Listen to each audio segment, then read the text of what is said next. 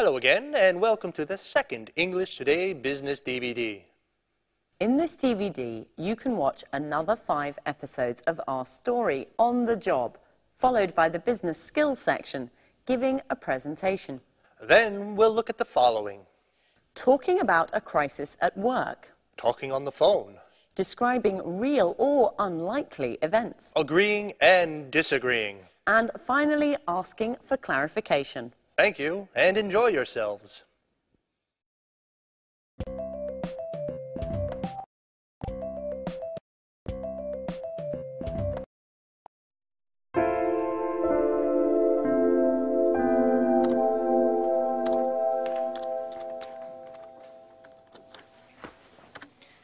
So, Anne, how did your meeting with Mr. Stevens and the Montex representative go? Quite well. Actually, it was very interesting. Did they come to any agreement? Well, for the moment, Montrax is going to print 3,000 copies of our next series of cookbooks. Mr. Stevens wants to give them a trial run and see how they work. If they meet their deadlines and price competitively, he'll sign on for larger deals in the future. Well, we're hoping to optimize our work and drive down costs a little. And the publishing market is in a deep crisis. Readership is dropping rapidly, which is driving down sales. At the same time, production costs are increasing because of foreign rights acquisition as well as distribution costs. As a matter of fact, I haven't bought many books recently. Tell me, Rachel, does this crisis also affect us here at Pilgrim? Certainly. The negative trends of the market are felt throughout the sector, beginning with those who work in it.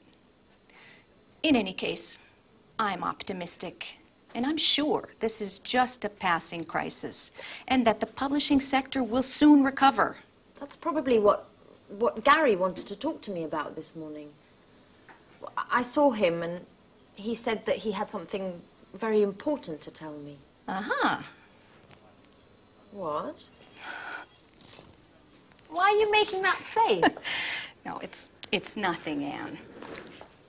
It's just that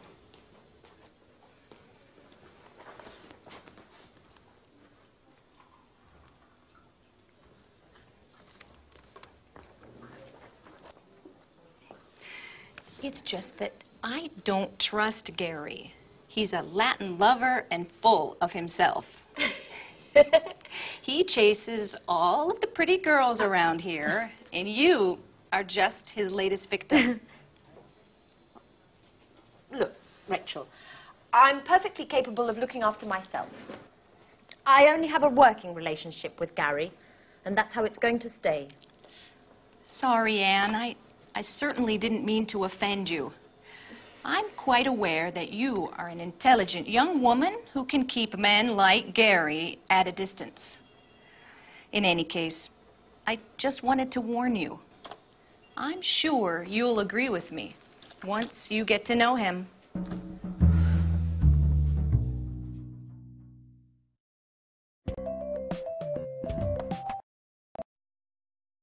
Yes, to be honest, I am a bit worried.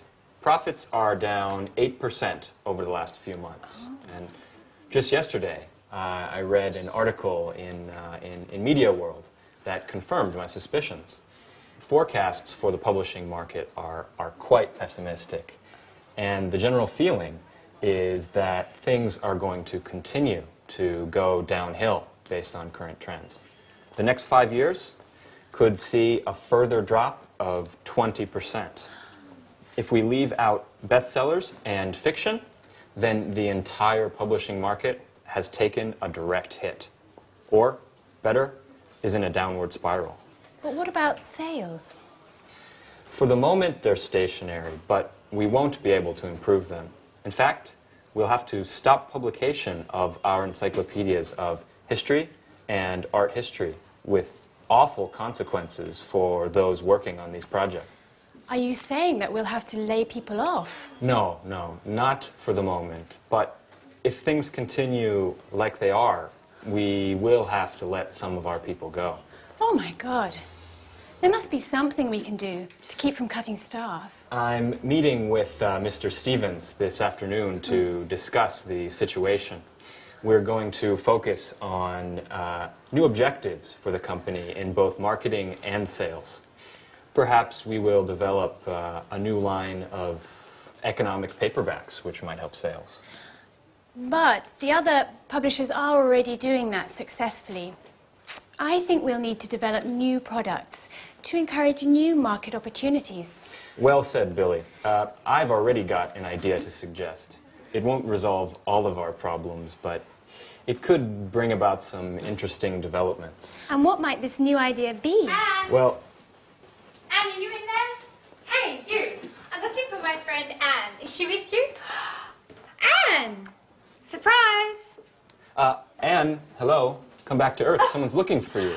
Alice, what are you doing here? Well, I came to see where you work, Anne. Could you give me a tour? So, these are your colleagues. Oh. What long faces. Are you always like this? We need a little fun to lighten things up in here. Why don't you invite them to the party this evening? No, no, really. I don't think, well, today's really not a good time to be talking about parties. Why don't you come back some other time? And perhaps warn me in advance, perhaps. Bye-bye, Alice.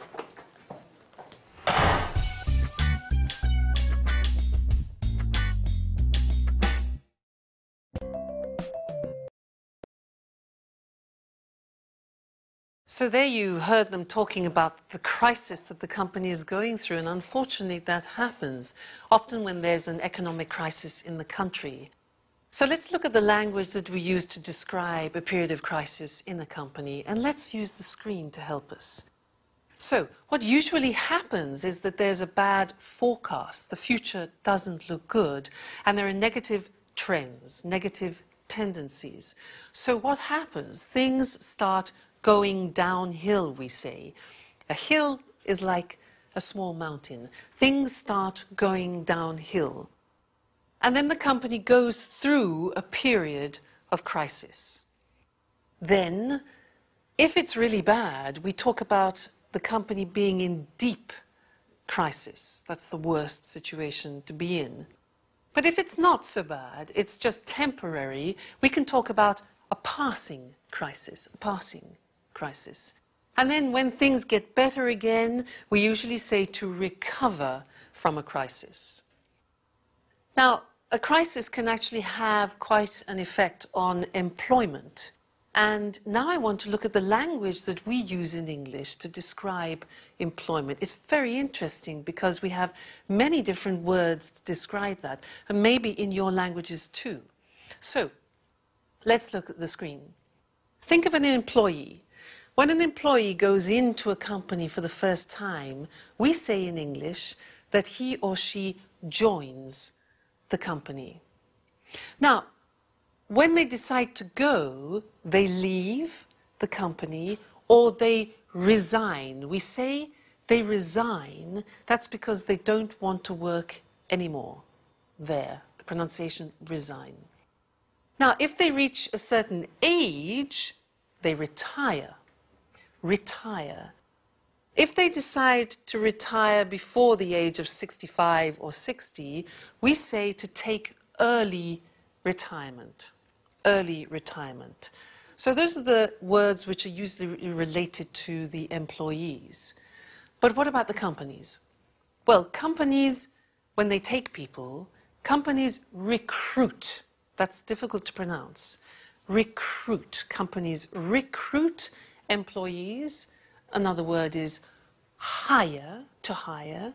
Another verb is to take on.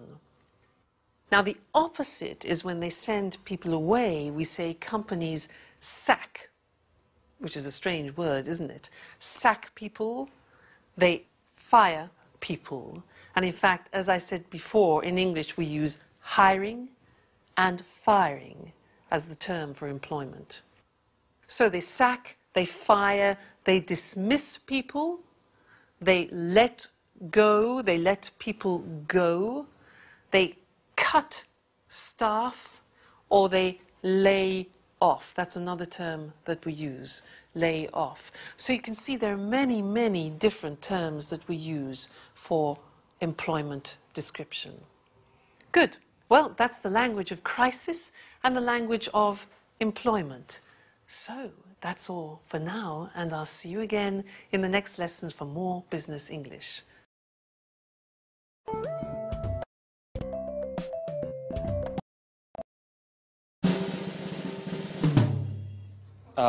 Right. Anne, are you ready for your next telephone call? Oh, yes. Okay, you need to get in touch with Mr. Bradford. He's a great author who has worked with us for years. He's quite friendly, and he's quite a wizard at the stove.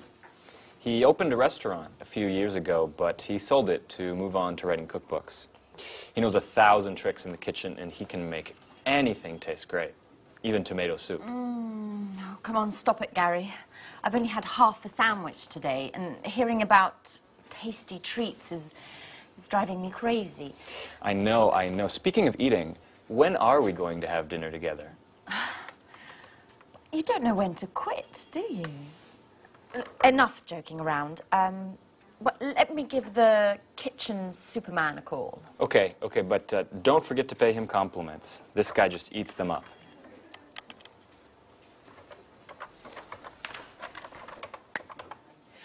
Hello, good morning. This is Anne Baxter from Pilgrim Publishing. Please may I speak to Mr. Bradford? Oh, Mrs. Bradford, hello. I've heard a lot about your husband. He's quite the chef, isn't he? Yes, I also enjoy cooking, but I'm not in the same league, of course. Well, I'm calling to propose a new cookbook series to Mr. Bradford. We're going to be taking it to press soon. Okay, yes, thank you. Yes, I'll hold.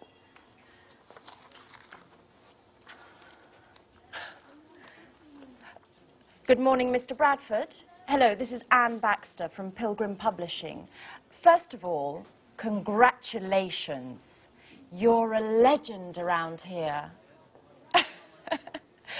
But as I was telling your wife, I'm calling to see if you're interested in participating in a new cookbook series that Yes, I know that you've always spoken to Gary Reynolds, but I'm the new colleague who's been assigned to this project. I beg your pardon? Well, excuse me, Mr. Bradford, but I don't understand why you consider Mr. Reynolds to be more competent than myself. In any case, if you'd like to speak to him, hold on a moment. I'll put you through. Hey, Mark. How are you? Yeah, I think you upset Anne, our new intern. Oh, she's a fantastic colleague, diligent and hardworking. Yeah, let's set up a meeting so you can meet her. You'll be very impressed. She's also a great cook.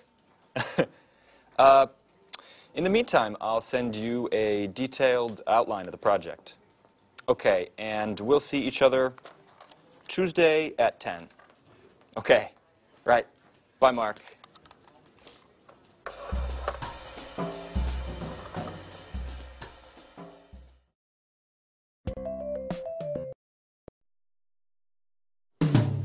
Well, what a pleasant person he is. Oh, come on, Anne. Don't let him get to you. Mr. Bradford is just a little shy with those he doesn't know. But you'll see. He's quite a lot of fun once you've met him. Why don't we take a short break? How about a little fun on the telephone? I need to relax and have a good laugh. Okay. But who should we call? I know. Let's call my flatmate Alice. She's always looking for new boyfriends, and you could pretend to be a friend of Jack's, the other flatmate. saying that you saw a picture of her and that you'd love to meet her. Okay, but she isn't going to get angry with me, is she? Oh, no, we'll tell her it was just a joke. Okay.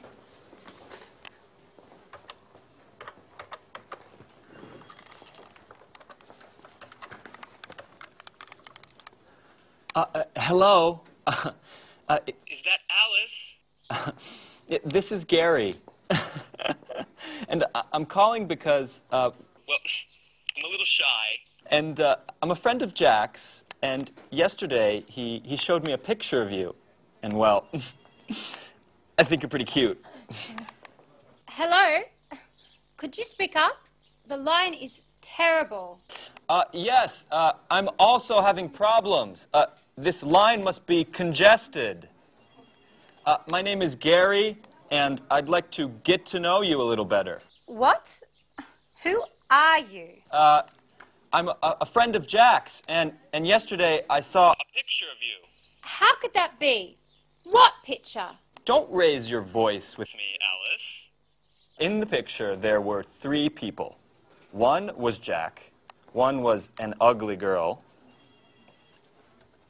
and then a very beautiful lady. And Jack told me it was you.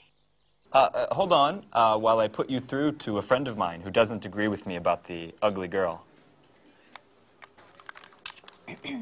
Hello? Who's speaking? This is Alice, and I urgently need to speak with the other guy. I think his name is Gary. I'm afraid I can't hear you. Could you speak up? I said I urgently need to speak with Gary. Oh, I'm afraid Gary's very busy at the moment. If you'd like an appointment, I can fit you in the beginning of next month. What? You are joking, aren't you? I told you I need to speak with him immediately. Alice! It's Anne. It's a joke. And you fell for it completely. Anne, you scared the hell out of me. What a stupid joke. Okay, maybe it was a stupid joke, but you bought it hook, line and sinker.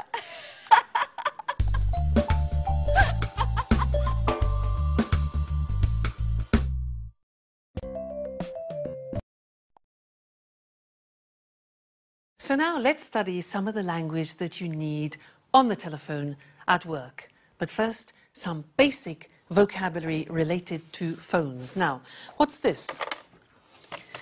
This in English is called a land phone, okay? A land phone.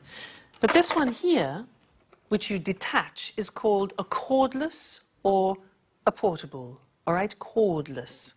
Now, this instrument here is called the receiver. And this action is picking up, to pick up the receiver. Then we, 2, 4, 7, 5, 6, 7, 7, dial the number or digit the number, all right? Then we put the receiver down. We put the receiver down, or another verb that we use in English is to hang up. And that's more familiar, but it's very popular, to hang up. This type of phone, what do we call it? It's a mobile, or even a cell, and in Germany they actually call it a handy because you can hold it in your hand. So, a mobile. Now these phones work on batteries, so you need these to keep them running. This is a battery recharger, a recharger, all right? Sometimes you don't want to listen to the speaker on the phone with it by your ear, so you can use these. These are earphones or headphones, all right? Sometimes you need to know the number of somebody, so you can look in this book, which is called a telephone directory. Telephone directory. And if you want special services, you can use a book called the Yellow Pages. All right, so that's some of the basic language related to telephones. Now, we want to learn some phrases which are useful for you when you start a telephone conversation. And yet, let's now use the screen, which will help you understand and use that language. The first thing you do is you answer. So what do we say when we answer? Well, we can say this. Hello, Pilgrim Publishing House. This is Louise. Can I help you? All right. So look at the screen. You say the name of the company. This is Pilgrim Publishing House. Your name. This is Louise. How can I help you? Or can I help you? Notice I said this is Louise, not I am Louise, because this is the language we use on the telephone in English. So this is, not I am. So you introduce yourself. You say, hello, this is James Holmes, for example. Notice again, I say this is. You don't say I am. Now, if the other person doesn't know you, you can say, I was given your name by Mr. Smith, for example, all right?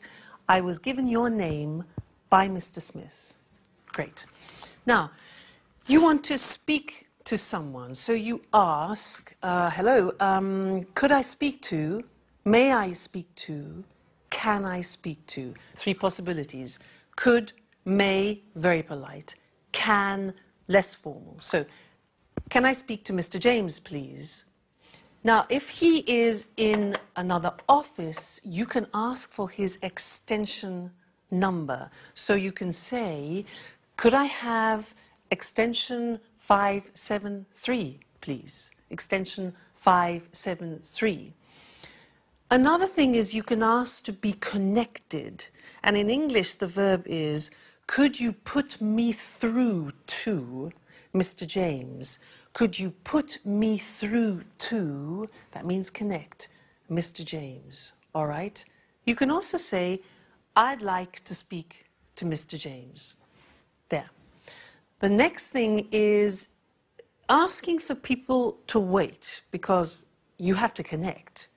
You can say, just a minute, just a moment, please, 1 moment, please, hold the line, please, hold on, please. Hang on is more informal. So you see, there are many ways of waiting for time passing. Then, the next important thing is when you make a telephone call, sometimes you need to check that it's convenient, especially on mobile phones, because people answer when they're walking in the street, etc. So it's good to say, is this a bad time? Or am I disturbing you? You see on the screen, is this a bad time? Am I disturbing you? Can you talk? Because that way you know that it's convenient for you to speak to that person. That's important. And one more thing is maybe you want to leave a message. So you could say, can you take a message, please? Or can I leave a message? And then you could say, could you tell him that I called? Could you tell him I called? And a little bit more complicated, could you get him to call me back on 75396? Can you get him to call me back on, and then the number? All right? That's a lot. Lots of interesting phrases, but they are all very important. So you need to learn them by heart so they're here when you pick up the phone. All right? That's the end of this lesson, but we will be doing more on telephoning later. So, bye.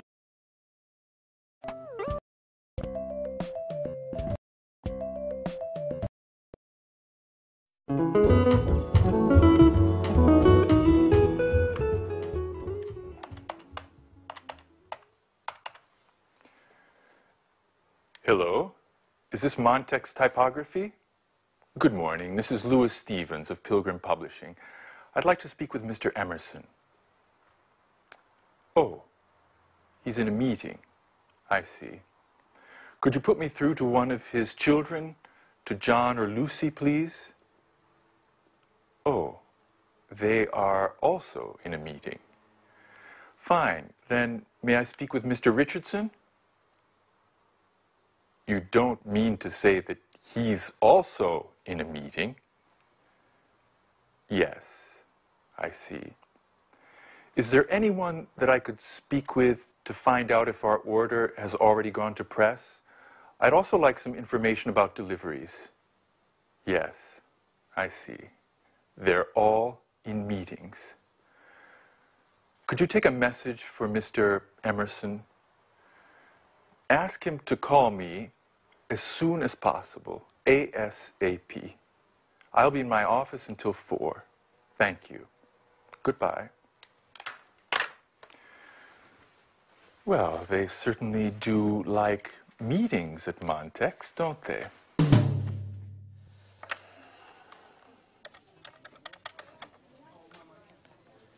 Good morning. This is Gary Reynolds of Pilgrim Publishing. I would like to speak with Mr. Smith, please. Hey there, little guy.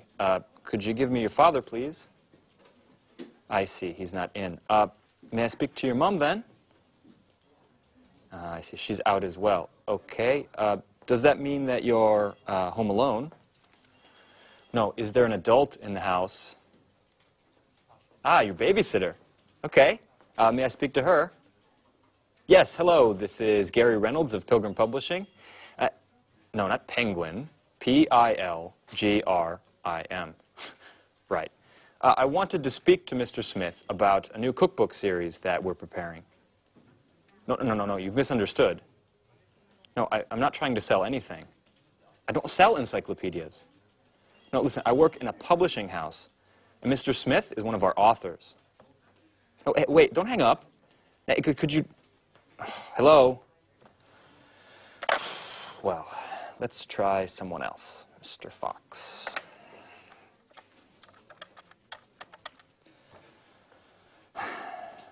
Good morning. This is Gary Reynolds of Pilgrim Publishing.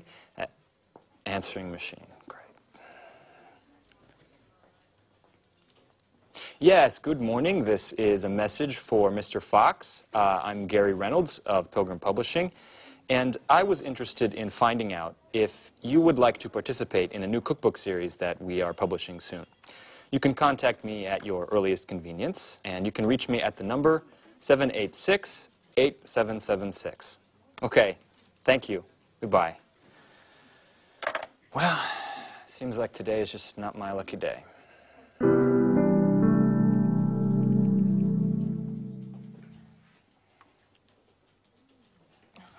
No, the answer phone. Alice! Hello, it's Anne. I need to speak to you urgently. Please call me as soon as you get this message. I've got lots of news to tell you about Peter and Sharon. I imagine you're interested. Anyway, no news for now. Okay, I'll give you a hint. Peter telephoned to say that he'd called Sharon about Japan, and do you know what she said? I'm not going to tell you. Call me and you'll find out. Okay, bye. Speak to you soon. Oh, you can reach me at the office. Bye, bye.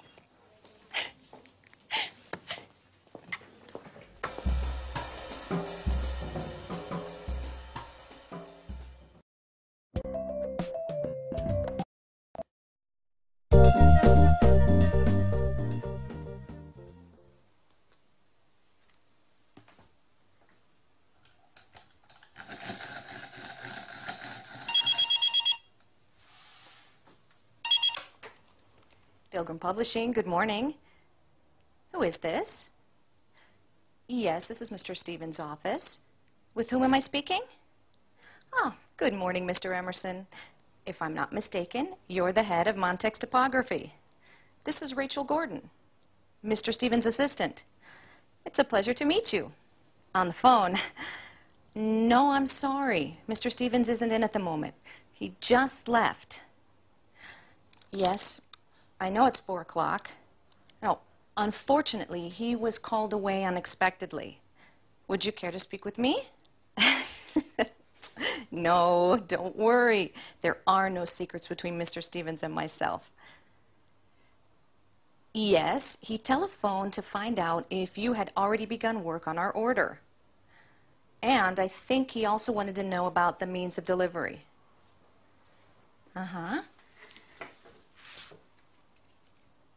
Fine. Mr. Stevens will be pleased. Yes, I've taken note of everything. In any case, I'll have him call you tomorrow morning. When will you be in? At 10. Okay. Fine. Goodbye, Mr. Emerson. I look forward to meeting you in person.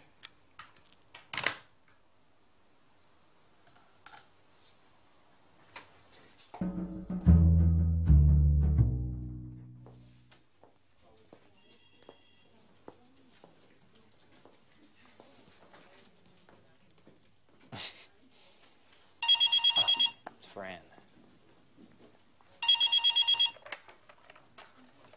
Hello? No, I'm sorry. She's not here right now. Who's this? Alice. This is Gary. Right, the Joker. Which, by the way, was Anne's idea. No, I didn't want to go along, but she insisted. No, I don't know where she's gone. Perhaps to make some photocopies. Would you like to leave a message? Uh-huh. Okay, I'll tell her to ring you as soon as she returns. Are you at home? No, your cell phone. Okay. All right, bye. Oh, hey, Alice. You know, you seem like a really nice girl, even if we don't know each other. May I ask you something? Oh, no, it's just that, well, would you like to have dinner with me tonight? But please, don't say anything to Anne. She might get angry. No, I know you two are such good friends. You live together. Okay, don't get worked up. Listen, I was just joking. All right, bye, Alice. No, bye. What a hothead. You really can't say anything to her. Such a pity. I would have liked to take her out. She is very nice.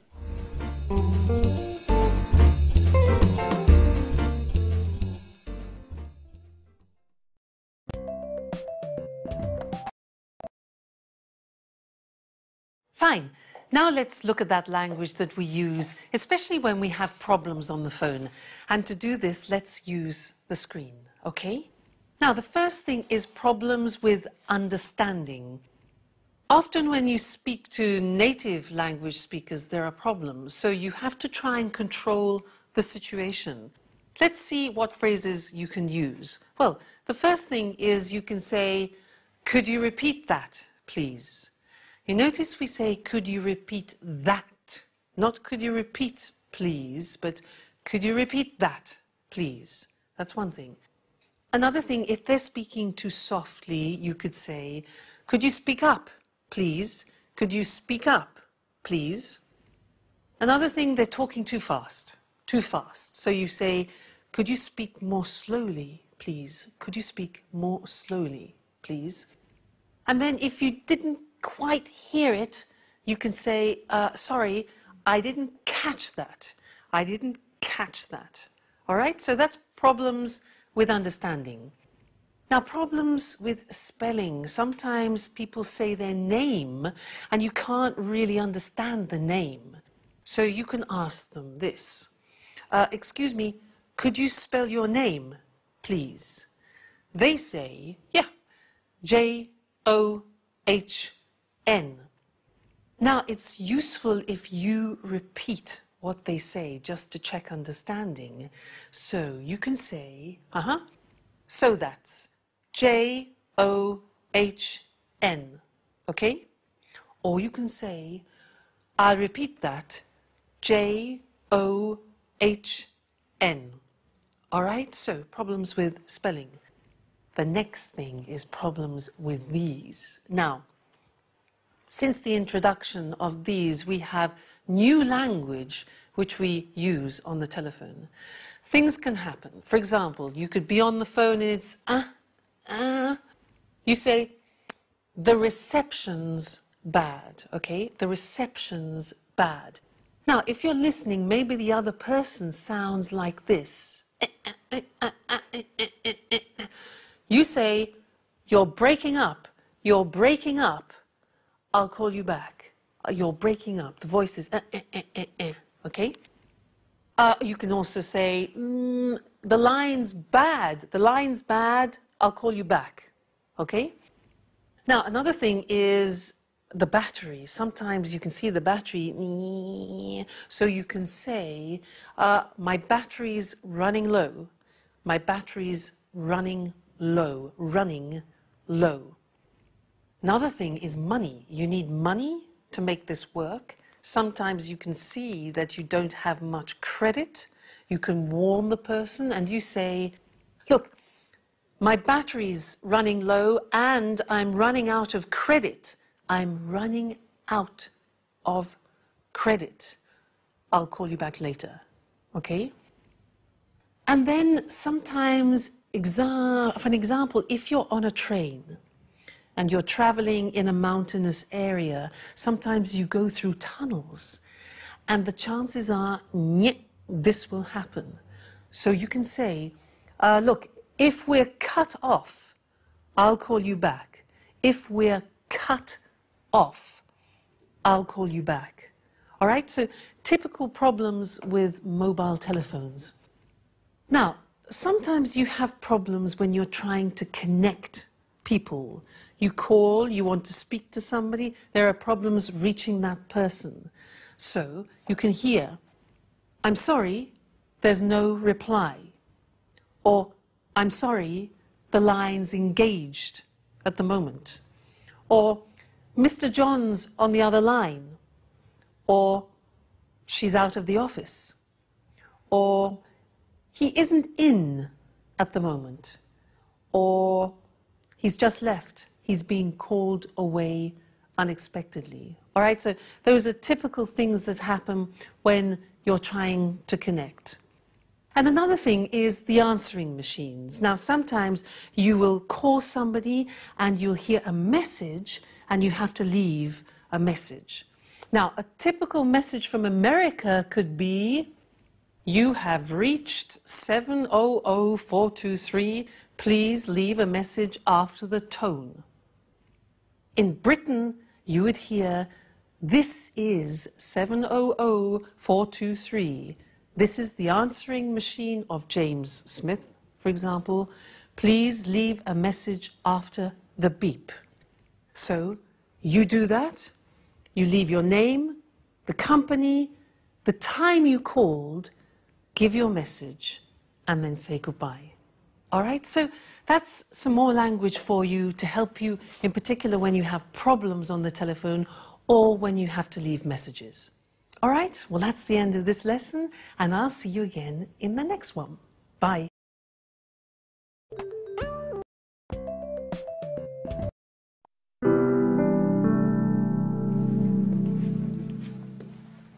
Victoria Lee, good morning.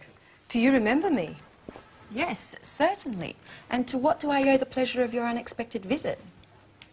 Beautiful office. My compliments. You've certainly come a long way, haven't you? Well, I can't complain. If you don't mind, I've got quite a lot to do. You didn't feel that way a year ago when we first met. Listen, Mrs. Baker, that was a very difficult period for me. I wasn't happy with my job and... Don't worry, Lee. I'm not here to visit the past, but rather to talk about the future. What? I've recently heard quite a bit about you.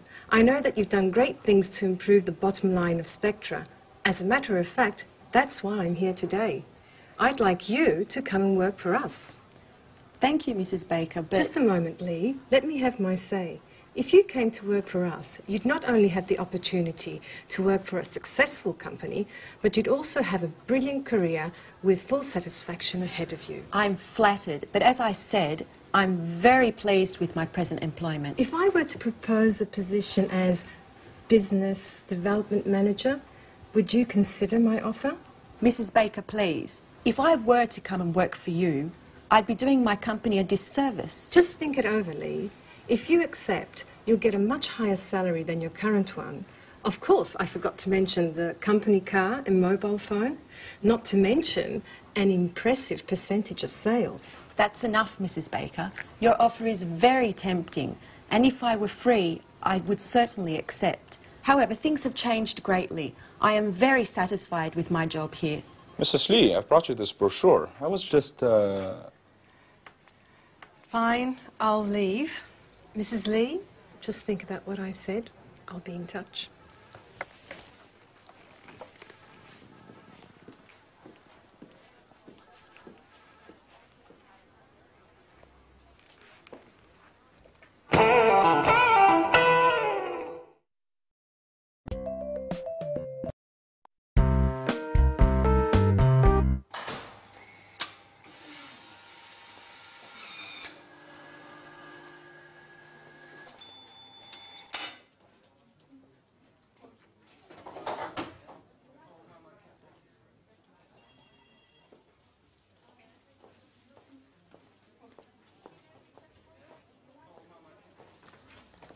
Hi, Anne. Have you got a moment? I just have to show you a few things. Alice, how many times have I told you to call before you come and visit me at the office? If my boss finds out, I'll be in trouble. Oh, yes, I know. You're right. I'm sorry. Anyway, you are on your coffee break, and I just need some advice. I'm going out with Philip tonight. You know, the handsome guy I met at the library last week. Oh. I told you about him, didn't I? I don't know, Alice. I've lost count. Every week there's a different guy. And what's so important about him that you couldn't wait to see me? What if I wear this tonight? It's nice. Red suits you. Really? But if I wear this, I'll have to find the right black shawl. By the way, can you lend me the one you bought last Saturday? Alice, it's brand new. I haven't even worn it yet. Come on, Anne. I told you that this date is really important to me. Okay. What if I wore this one? That's pretty too. Yes, but if I wear this one, it would go better with your blue hat.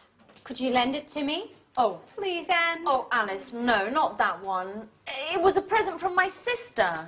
I'm very attached to it. Oh, please, Anne. Come on, help me, please. Okay, it's impossible to talk you out of anything anyway. But if I'd known you were going to borrow my entire wardrobe, I would have immediately told you I was very busy. Thanks, Anne. You're the best. Yeah. Okay, I'm going now. By the way, what would you say if I told you I had broken your camera? You've done what? Oh, come on, Anne. I'm joking. Oh, I think work is making you just a little bit too nervous. Bye.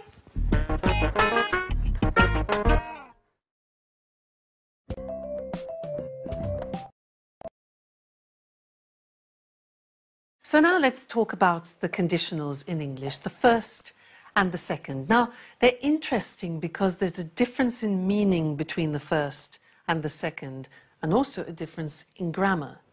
The first one we use in situations which are really possible, but the second conditional we use in situations which are more improbable. And I want to look at some examples of that now. You imagine that you work for a large insurance company and you have to explain some situations to a client.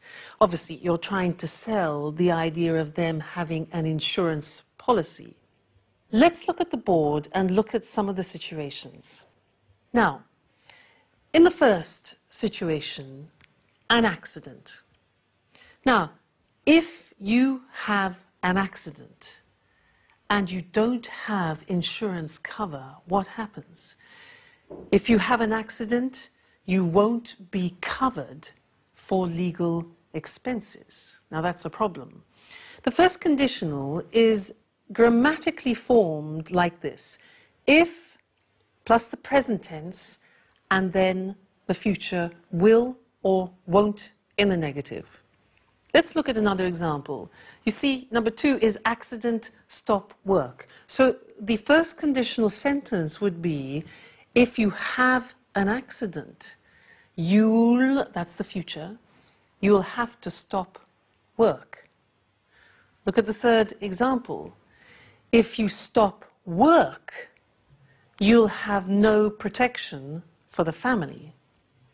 The fourth example, if you go to hospital, there'll be no cover for hospital fees. So you see, you have a situation and then the consequence. The last example, let's change the situation, no longer an accident, but still related to insurance. If you have a house fire, you'll have no cover for lost items. So here we see a situation and the consequence. Okay? So we use, these are real possibilities. We use the first conditional. Now let's look at the second conditional. Now, I want to give you some examples and ask you the question, what would you do if? And these are situations that maybe you will never find yourself in. They're a bit improbable, but you like to hypothesize about them. So we use the second conditional. I ask you, what would you do if your company offered you a job in China for 5 years? And you think, my God, China for 5 years, interesting. Well, I'd accept it. I would accept it. Now, the grammatical form of the second conditional is if followed by the past tense, followed by would and the conditional. All right, let me ask you another question. What would you do if a Japanese businessman gave you his business card like this? What would you do? Well, if a businessman, a Japanese businessman, gave me his business card like this, I would accept it with 2 hands and bow a little. Then I would read it carefully and put it in a special place to show respect. Okay? What would you do? I would do that. Okay, next one. Number 3, what would you do if you lost all your money and all your credit cards? What would you do? I would phone the bank immediately if I lost, simple past, if I lost all my money and credit cards, wouldn't you? Last one, what would you do if you had a first meeting with an Arab businessman? With an Arab businessman, what would you do? Well, I wouldn't talk business until he decided to talk business himself. I would let him decide to open business conversations.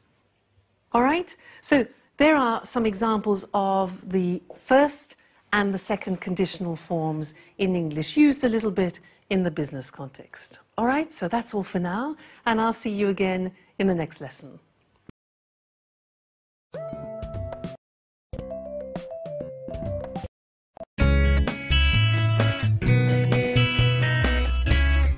Yes. Yes, Mr. Jones. The collection is divided into thematic volumes. Your volume will be the first, dealing with starters. That's right. Yes, recipes should be written clearly and precisely. Well, I'm not sure I agree with you there. Ingredients should be written separately, directly under the title of each dish. Okay, I'll expect your first installment next week then. All right, goodbye, Mr. Jones. Goodbye.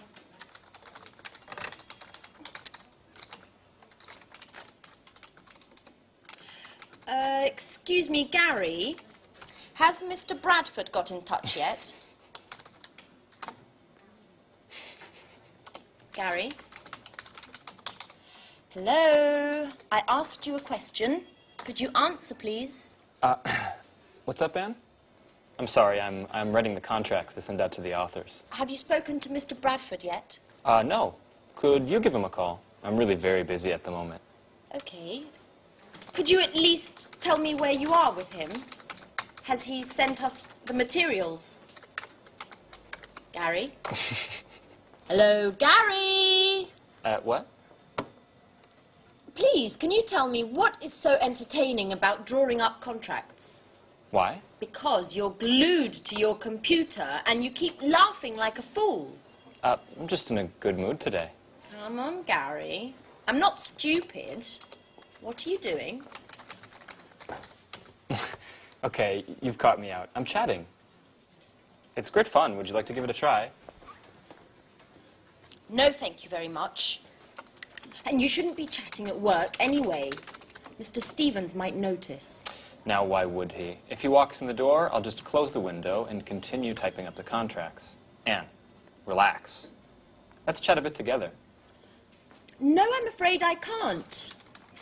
Somebody needs to work around here. Now, could you explain how I should proceed with this? You spoke to Mr. Bradford, so could you give me some details on your agreement? Yes, he should have sent some materials in 2 days ago, but we still haven't received anything yet. Give him a call and see where he's at with those.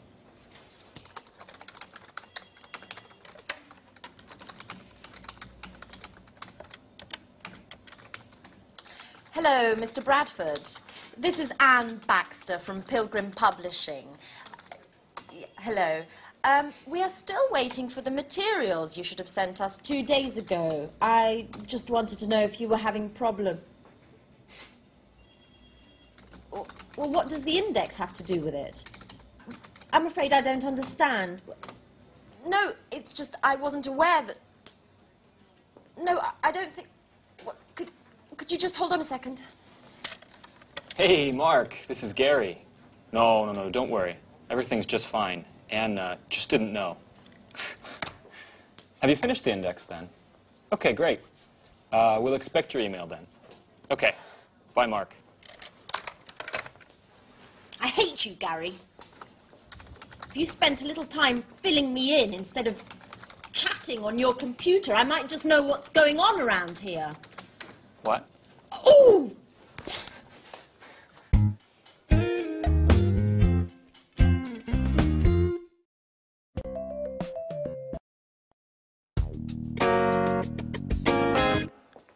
Mrs. Lee, excuse me for disturbing, but I need to speak to you for a moment. You're not disturbing, Mr. Chang. What can I do for you? Perhaps it's none of my business, but considering the importance of the deal for you and your company, I want to be absolutely sure that everything goes smoothly and that no ugly surprises are around the corner. I don't understand, Mr. Chang. What are you getting at? You see, Victoria, I value you highly and trust in you, but I don't like people going behind my back. What are you insinuating, Mr. Chang? Victoria, I know very well the woman who visited you in your office yesterday, Mrs. Baker, Human Resources Director for Play, the world's largest sporting goods chain. And? Mrs. Baker is well known as a headhunter. You know, those personnel managers who rob other companies of their own talents to employ for their own companies. So tell me, Victoria, what did Mrs. Baker want from you? You're right. Mrs. Baker made me a very interesting offer, but I certainly have no intention of accepting. Are you quite sure, Victoria? Look, Mr. Chang, I had an interview with Mrs. Baker last year. At the time, I was working for Spectre, but I was very unhappy. I had been hired to work in the business office and had expected more important assignments. But unfortunately, my work was very monotonous and boring, nothing that met my expectations. So I sent a CV to Play, they contacted me for an interview, but there weren't any positions open at the time. Therefore, I stayed at Spectre. And there's another thing, Mr. Chang. I have a dream. I've always wanted to work in a publishing house ever since I was a teenager. And that's also why I wanted to leave this job. Numbers just don't go with my creativity. And what about now, Victoria? Do you still doubt about your job? And what about your expectations? Well, now things are different. I've taken on a role with more responsibilities, and I'm working on important projects like this one. It's been a double victory for me. Not many women have such prestigious positions, and I'm quite proud of that. I finally have the chance to demonstrate all my abilities, and I have no intention to renounce that. You have to believe me, Mr. Chang. I have no intention whatsoever of betraying my company. I believe you, Victoria. I certainly appreciate your sincerity. You're quite a capable young woman. And I'm certainly very pleased to have solved this little misunderstanding.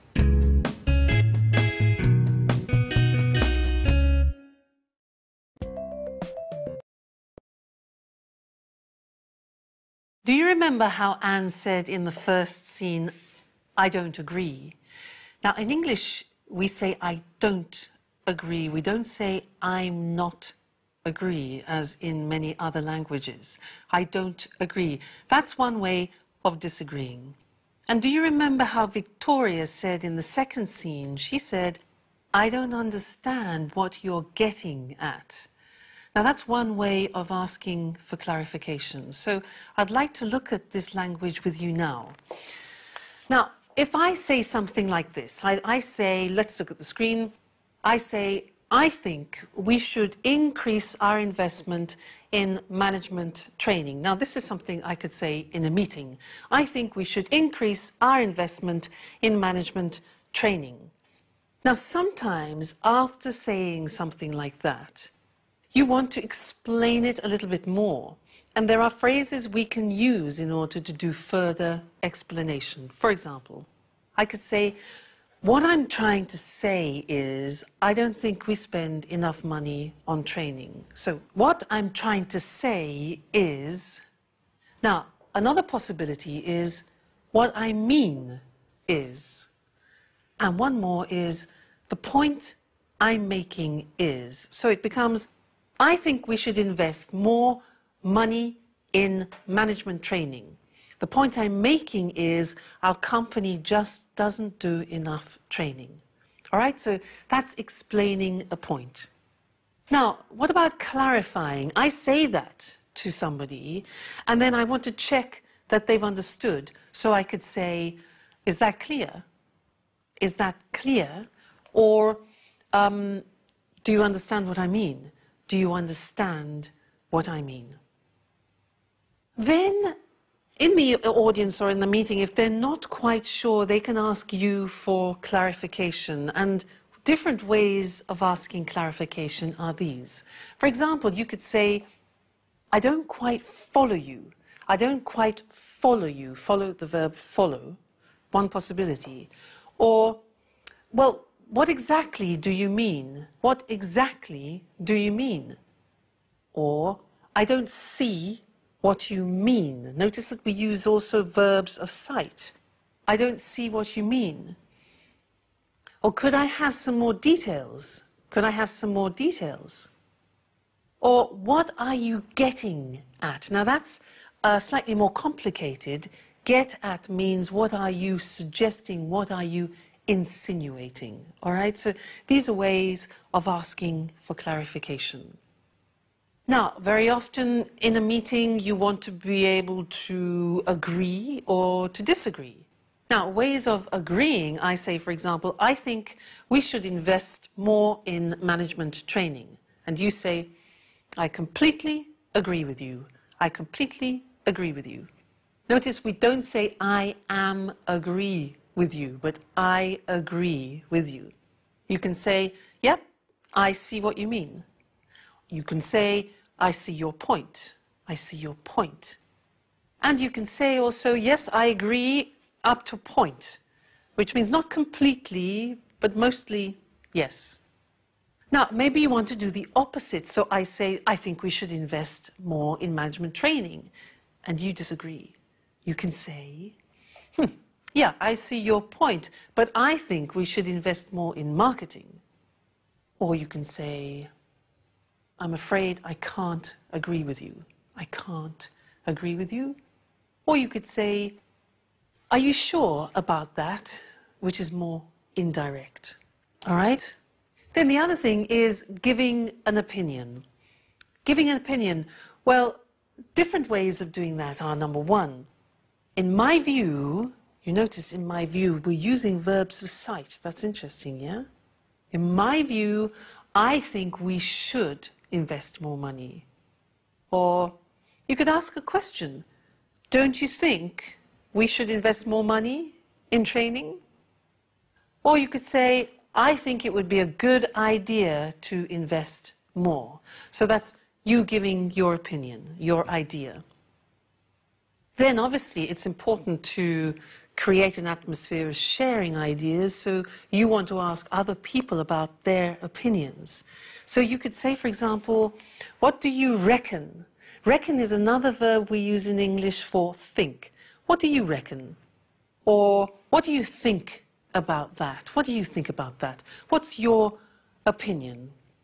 All right, so these are very important things. It's explaining, clarifying, agreeing, disagreeing, giving opinions, asking opinions. Very important. You use the language every day. All right, so that's the language for this lesson, and I look forward to seeing you in the next. Bye.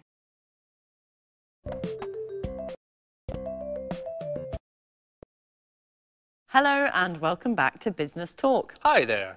Well, today we're going to talk about giving good presentations in English. Yes, giving a presentation can be a frightening prospect, but if you understand the psychology behind the business skill, it really is quite simple.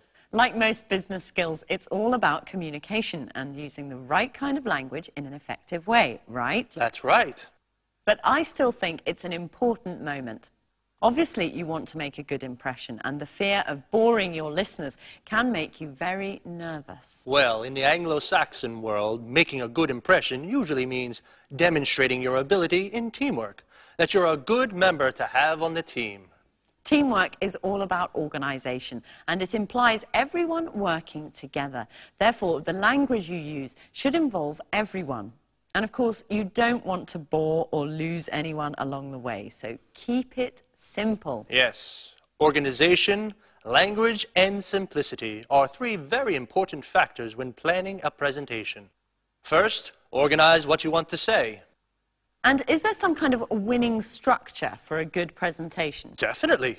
You should always start with a personal introduction, then the subject of your presentation and its purpose. It's a good idea to briefly outline the main points of the presentation and then talk about each point in more detail. At the end, give a short summary of what you've said before your conclusion, and there you go. You make it sound so simple. Well, the aim of this structure is in fact to simplify your task. And remember, the #1 rule for giving a good presentation in English is KISS, K-I-S-S. Keep it short and simple. How about giving an example of a presentation? Okay, well, we don't really have time for a whole presentation, but I'll give you an example of the kind of language and structure I mean. Good morning. I'm Eric Brown, and I'm in charge of quality control here at the plant. This morning, I'd like to talk about a problem we had last week. My aim is to stop this problem happening again.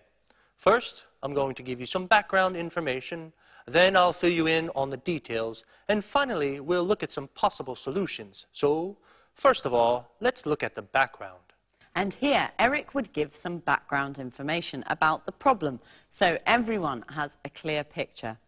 Now we're going to try to understand exactly what happened last week. Here, Eric would talk about the problem we had last week. And finally, why don't we have a look at some possible solutions? At which point, Eric would talk about the various solutions to the problem in turn, before saying, let me sum up. Where Eric would briefly summarize the different points he's made during the presentation and move on to the conclusion, starting... So, now shall we try to draw some conclusions? Thank you for your attention, and if you have any questions, don't hesitate to ask. That was very precise and to the point. Now, it's difficult to remember everything you want to say unless you learn it all by heart, especially if you're nervous. So it's a good idea to have some notes with you. Of course, you shouldn't read the whole presentation. That could get quite boring, but you do want to get off to a good start, so perhaps writing your introduction word for word is advisable. And then just have the opening sentences of each part of the presentation so you have an outline to follow. Yes, in case you get lost, you can easily get back on track. That's right, and speak slowly and clearly. Obviously, try to use emphasis and pauses to highlight the important points. So, KISS is the key to a good presentation. Keep it short and simple. And the three fundamental aspects to keep in mind are organization, language, and simplicity. Today, most people use PowerPoint to deliver their presentations. We can't talk about how to use PowerPoint now. Remember to get the language right, and your PowerPoint presentation will be fine. Good advice. Our time's up, so I'm afraid we have to say goodbye. See you soon. Bye-bye.